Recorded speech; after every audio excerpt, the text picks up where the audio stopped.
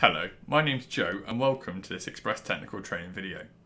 In this Corel Draw series, we're going to start out with everything very simple. Firstly, we're going to be looking to open the Roland VersaWorks Cut Contour palette. However, this palette also works for the Mimaki Rasterlink software as well. So if we go to Window, Color Palettes, Palettes, we can then click the little arrow on Spot. We can then click the arrow on Roland, and we can then click the tick on Roland VersaWorks. Once ticked, the palette should then open. You can also dock the palette onto here, like this.